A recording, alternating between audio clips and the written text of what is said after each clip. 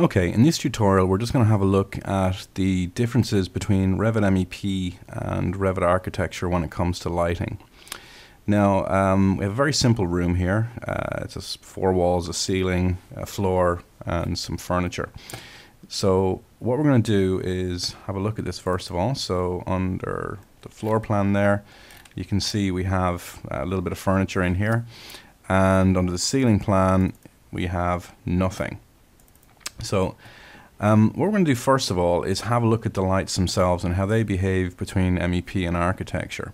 So if we have a look on the ceiling plan here, first thing I'm going to do is pop in a light fixture. So under systems here I have a lighting fixture. So currently there's nothing loaded. Would you like to load one? Yes. And just scroll down here so we grab lighting. Now we're going to have a look at the architectural first. So under architectural internal, I'm just going to go and grab a fairly standard, let's see, what do we got? Another one of those. Suspended linear. Okay. 1 or 2, so let's double click on that and bring it in. So I'll bring this in, click on it, and it happily goes in. Now, got a tube in there, get rid of that. So here it is. And we'll see there associated with level 0, all that kind of stuff, all fantastic, but no electrical data. If I click on edit type, we will see that we do have information in relation to its finishes. We've got output, we have a color temperature, all this good stuff.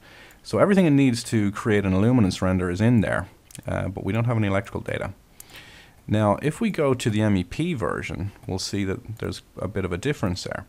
So what I'm going to do now is load another lighting fixture. Click Load Family, back to Lighting, and this time I'm going to load an MEP version, internal, and somewhere in here I should have what I'm looking for. So near enough the same thing. There we go. Pendant light, linear, 1 lamp. So double click on that, and currently it's not going in. Okay. So you'll see now it'll allow me to stick it on the wall, and the reason for that is up here. It says currently place on vertical face or place on face. So if I place on face here, it will now go into my ceiling for me. So I click on that and in it goes. Now you'll see there, first of all, there's a bit more information associated with this. I'll just pull that down so you have a look. So it says lighting dwelling unit 40 VA 230 volt single phase. We now have some electrical data. So if I click on this again, we can see it all here. There's our 230 volt single phase 40 VA there. So we now have electrical data as opposed to this one, which doesn't. So that's the first thing to watch for. The other thing you'll notice here is we have an option to power it up and to switch it here. On this guy, no such options exist. So what we need to do now is have a look at the next set of functionality, which is on the switches themselves.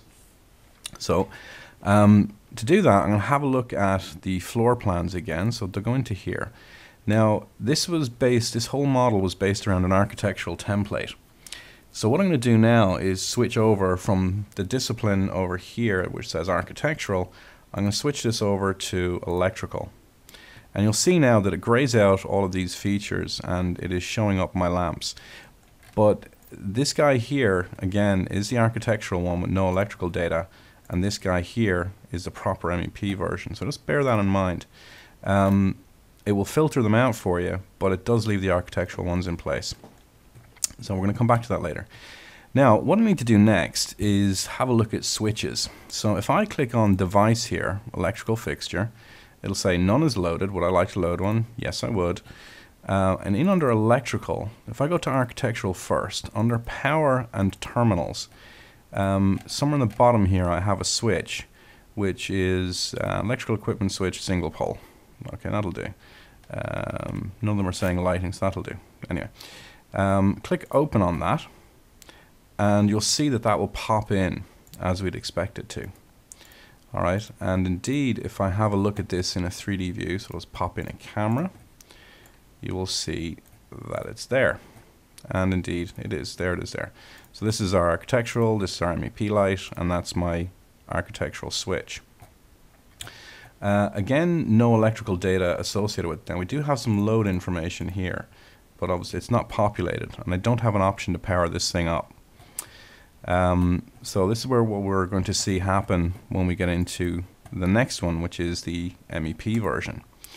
So this time I'm going to go into my system, device, electrical fixture, load family, electrical, MEP, electrical power, terminals, and in here I have a light switch. Now if I try and load this, it's going to fail. So if I click open, bang. You must choose family files of electrical fixtures. And you think, well, what's going on here? It's exactly what I did to get this one in, but it doesn't work this time. And the reason is, if you're going to put in a proper MEP lighting switch, you need to go to lighting here. Not this, this one. So you click on this one. No lighting devices loaded. Would you like to load one? Yes, I would. Electrical, MEP, power, terminals, light switch, and click open. And well, first of all, it worked. It's currently going on vertical face, and it'll allow that to go in. But if you look at it, it's currently reading light switch circuit breaker. So I'm just going to pop that in there. And one of the things, well, you can see it, it is there. If you switched into the architectural view, it would disappear on you. It is there, as you can see, but it's only visible in medium or coarse.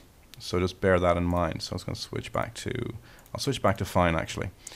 And I'll change my discipline here back to electrical. So now I can see it there. Now it's a circuit breaker, which is not what I wanted. So what I want to do is I want to change this to a one-way switch. Alright, so circuit breaker goes in and just swap it out. And you'll see there you got 2 ways, 3 ways, time delays, you got door switches, dimmers, the whole lot, they're all there. So I click on one-way switch and in it goes.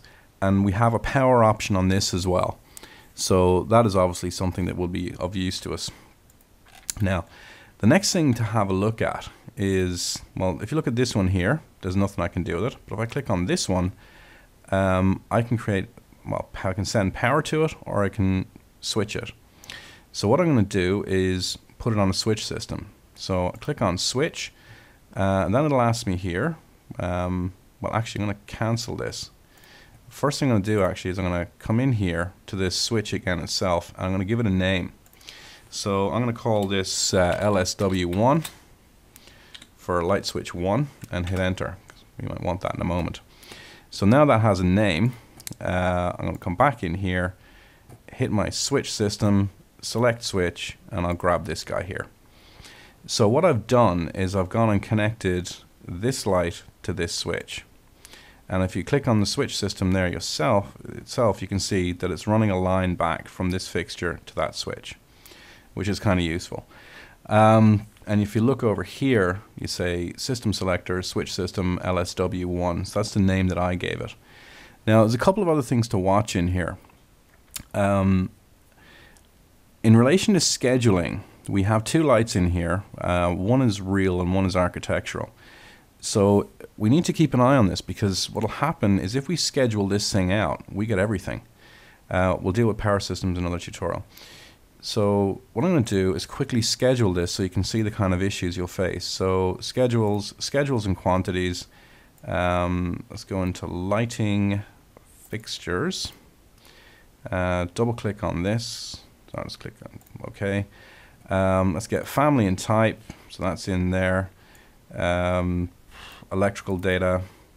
And while we're at it, let's get the switch ID and click OK. And when you look at this, what you've actually got is the 2 luminaires are in there. Now, one has got electrical data and one's connected to the switch. So this one up here is the architectural one. So just bear that in mind. We can swap it out from here if we need to. Let's put in a 1200 there. And it says, can't use this type in this host. So it's throwing an error, which you cannot ignore. So you need to cancel that. So just bear in mind, if you start dumping in MEP light fixtures over the architectural ones, they will cause a problem. So in the next tutorial, I'm going to have a look at what we can do with power, and again, differences between architecture and MEP. All right, thanks for watching.